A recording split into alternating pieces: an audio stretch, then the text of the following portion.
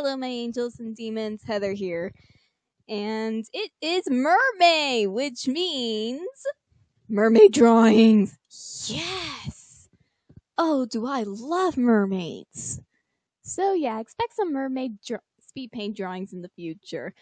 Now, this is a drawing of my little sister, and she loves mermaids too, so I'm actually going to tell a story that me and my little sister were a part of. Well, she was there. Okay.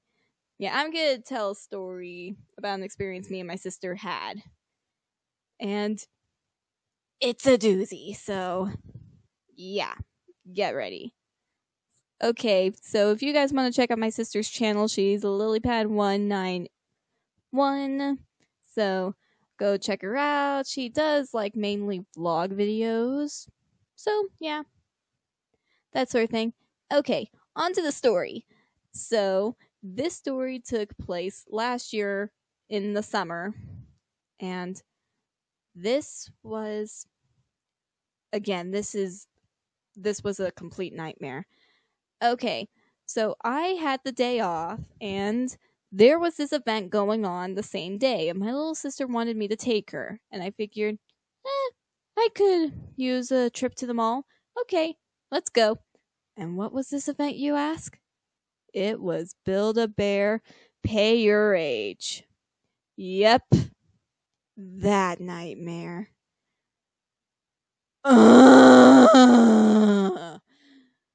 Okay, so the day of this event, they opened an hour early. Me and her did not know this.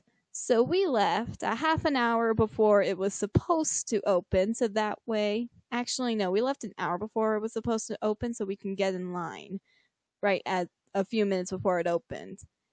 Needless to say, when we got there, the line was really long, like several yards long. Just whoa. It stretched out to the outside picnic area.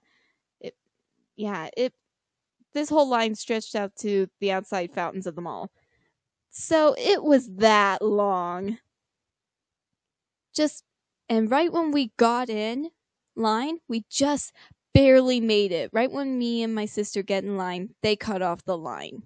Yeah, they weren't going to let anyone else in the line. It was that long. So, because of how hot it was that day and that we were outside, I had to go get my sister a Dr. Pepper to drink to keep herself cool while I went and did some errands. I went to all the stores in the mall and a few of the shops around the mall, like Barnes & Nobles and secondhand game shop, to get the stuff I needed and also to get some stuff that I wanted to get. No big deal. I figured since I was there and I don't really go out there as often. In fact, I rarely go that far now just because I think I don't want to waste my money going to the mall. So, yeah. I had fun time spending like 2 hours shopping, and by the time I had finished shopping, my little sister just got inside. Yeah, we were about to have a very long wait ahead of us. Because I did not know how long of a wait this was going to be, I didn't bring anything. I was not prepared at all. If I knew how long it was going to be, I would have brought more than just my phone and my earbuds. I would have brought in like those external batteries that you can plug into your phone to charge. No, I don't think it's an external battery. You guys get what I mean. It's a battery you plug into your phone to charge it when you can't find a freaking outlet. So, yeah. I would have brought that because, man, my phone was dead by the end of the day. And I had to get us lunch and I think dinner at the food court because of how long we were there. There were some people who were wise. Some people actually brought chairs, and I'm all like, dang, you people are prepared. I did not bring any chairs, so I was sitting on the floor for several hours. my butt was insanely sore after that. Just, oh my goodness. It probably fell asleep for many hours because of that. Just, this day. Every time I think about this day, I just groan. It was that bad.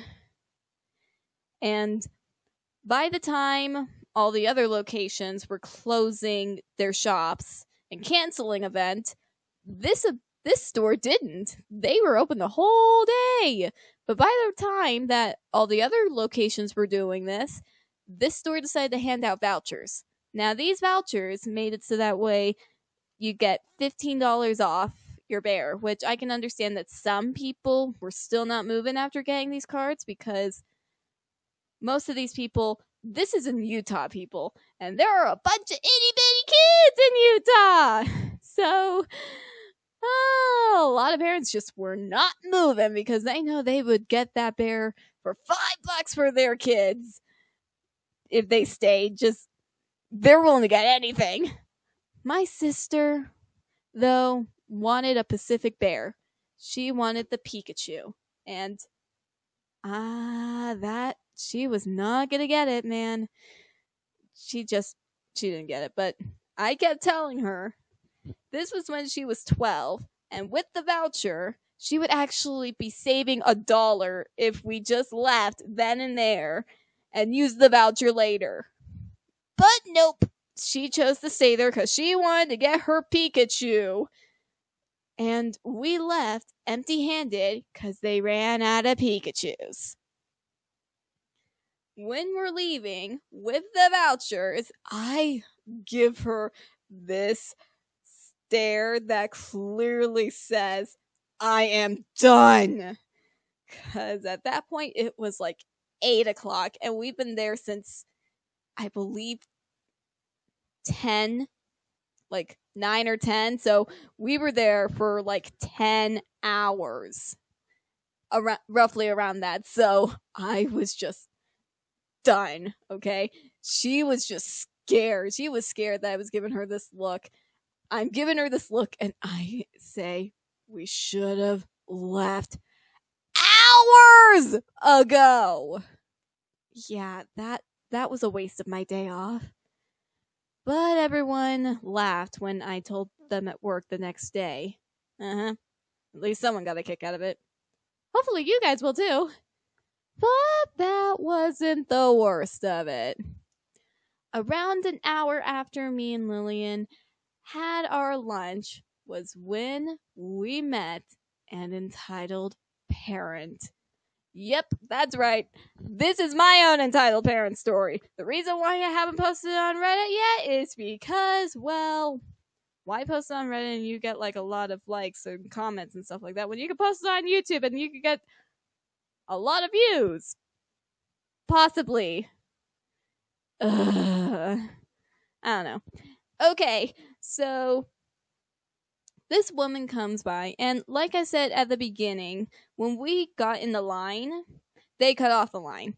And this was hours after they cut off the line. And this woman with 3 of her kids comes up and tries to get in the line. Now, they have an employee at the end of the line, so that way no other people will get into the line. He stops her and goes, "Sorry, ma'am, the line's closed." And she's like, "Are you kidding me?"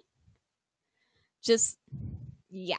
And he goes, "I'm not kidding with you, ma'am. We closed the line." And she's like, "Come on, can't you let a few other people in?" "I'm sorry, ma'am, I can't. And if I did, I would not guarantee that you guys would get a bear." "You gotta be kidding me. You just now closed the line right before we get here? That's discrimination."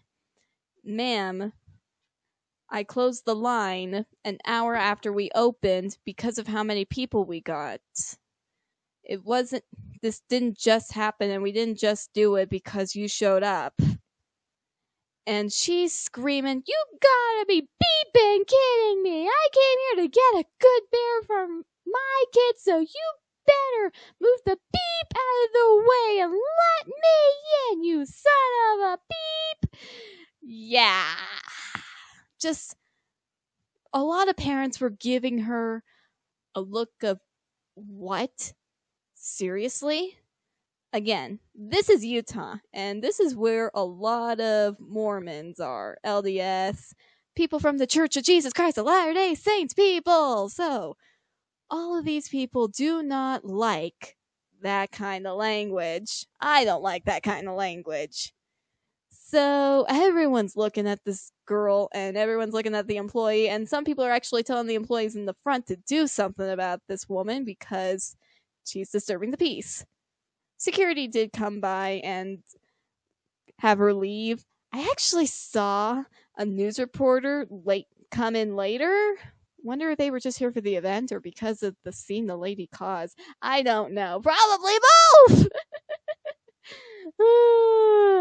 But still, though, I don't like confrontation. Confrontation. So I did not say anything, but boy, if she were to show up 2 hours late, 2 hours later, or sometime after that, and she was given that a kind of attitude, or if she was giving me attitude, you betcha I would be all like, listen, lady, I got here when I thought this place was open, and I just barely made it. And I have been here for several hours, and the only reason why I am still here is because the person I am here taking this event to, who I am their ride, is a stubborn ox. I am not gonna deal with you. And also, could you please hold your tongue? I am at least holding my tongue despite the anger I have. So, please, do us all a favor and hold your tongue. I do not care if you use that kind of language in your home. That is your business. But you shouldn't use that kind of language in public when there are other people's children here, because they most likely have not heard such language. So, do not expose them to that. Am I clear? Yeah, that's what I would have said, because oh my gosh, it was just plain ridiculous. But I didn't say anything because she wasn't bothering me. I was tired. Not that tired, but still tired, and did not want to bother. Just, yeah. If she did mess with me, or was there a few hours later when I was at my breaking point, then, oh dear, security probably would have had to take me along too. Probably would have had to take me out too. At least I didn't, and I can still go to that mall to this day. Yay, no regrets, because I was civil. Build-A-Bear, if anyone who works for Build-A-Bear at all is watching this, don't do this event again. It was a nightmare. Who on earth? Were you guys kidding me? Were you idiots who thought this was a good idea? Okay, my angels and demons. That was my story of my experience at Build-A-Bear's Price is Your Age thing. We did use the vouchers to get the Build-A-Bears that Lillian wanted. I didn't use a voucher. I gave it to my sister Erica, who actually saved more money than she would have if she were there, because she's older than Lillian. And she got a Toothless plush. It was great.